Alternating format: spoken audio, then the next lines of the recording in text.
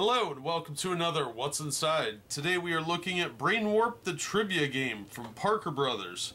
Ages 10 and up, 2 players or more, 30 minutes approximately. This is from 2017. Now it has the Parker Brothers logo, but Parker Brothers was actually bought by Hasbro, so you will see the Hasbro logo down in the corner. Now this is obviously just a takeoff of Trivial Pursuit. And this is in a very simplistic package. These are sold for about $5 a piece at local dollar stores like Dollar General, that sort of thing. That's where I picked this up, and I got it at an after Christmas sale last year. So I know these are still around. They have several of these knockoffs, intentional knockoffs, which is kind of cool because if you just want something you can play once or twice, these games are pretty good for that. Inside we're going to find the score mat, 90 cards, and 4 triangle movers. So let's open this up and see what we've got. And this is really just to be the first person to answer 5 questions correctly. So it's a very simple trivia game. So let's open this up.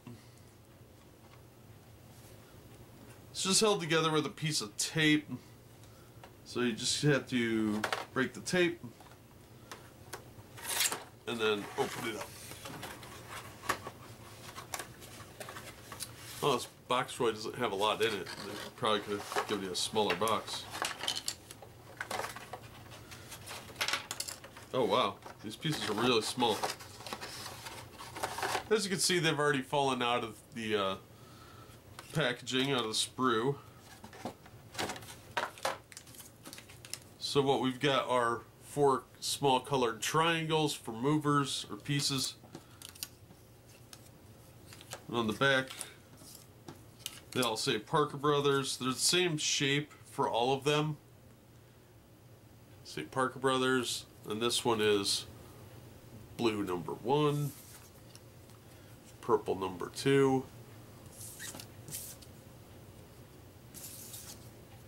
yellow number 3, orange number 4. There's a green start and a red win. So you just kind of connect these together. These are a lot smaller than I expected them to be. And the picture does make them look a little bigger. It's obviously blown up for size to kind of give that impression, and that's fine.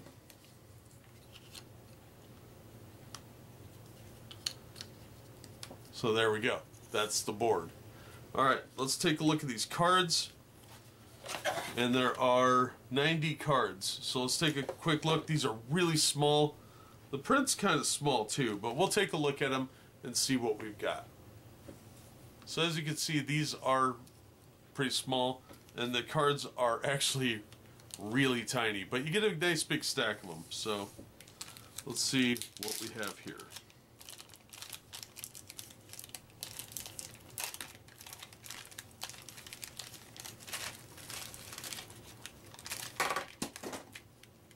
As I knock stuff off the table. Alright. Are these numbered or anything? Doesn't look like it.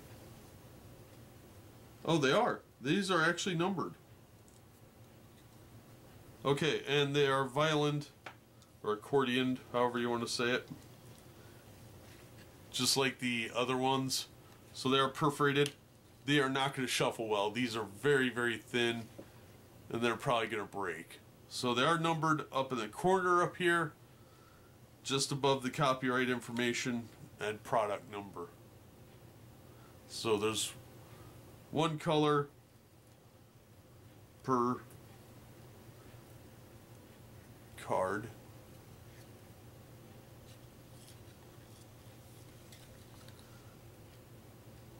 This side is the question side, and on the back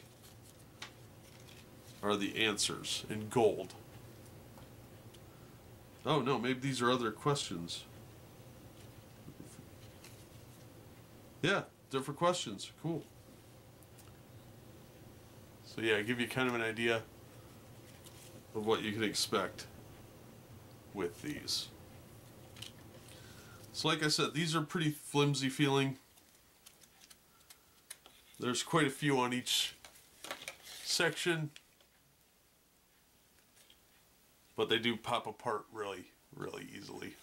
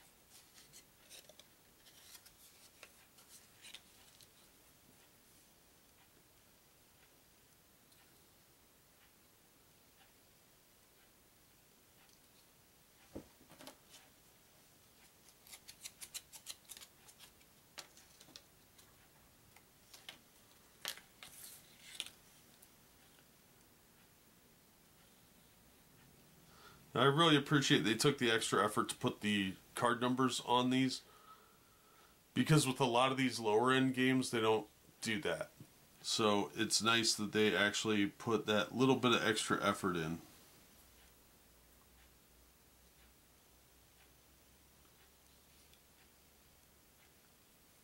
It does look like they're out of order though.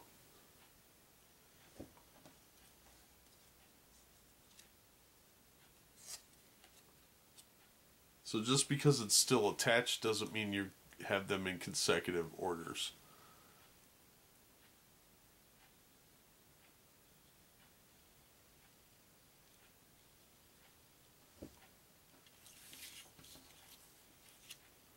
Which is not a huge deal. The questions do range pretty significantly, so some of them are a lot harder than others. It says ages 10 and up, but I don't know if a 10-year-old's going to know the gemstone for, or the birthstone rather, for January. I don't think your average 10-year-old's going to know that. Maybe if they're really into rocks, but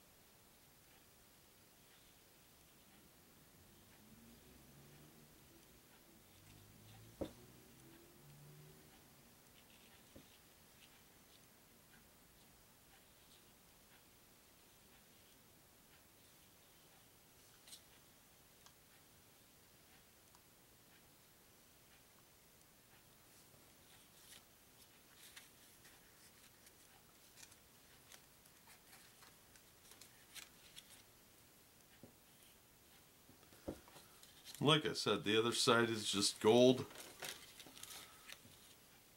with different questions on them. That's kind of neat. So you get a fair amount of questions for the price point. Alright, that's really all there is to it. The game cardboard is pretty good for the actual scoreboard here. The cards are pretty tepid, but for the cost of it, usually you can find this, like I said, it's $5, typical retail. You can usually find them on clearance after the holidays, sometimes even long after the holidays.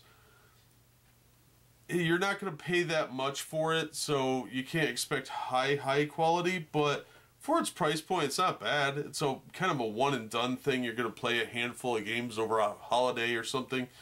It's good for that. You will need the box, though, because it does have the rules on it. Otherwise, the pieces are really small. So it does have everything broken down by category, which is nice. And you only have to answer 5 questions correctly to win the game.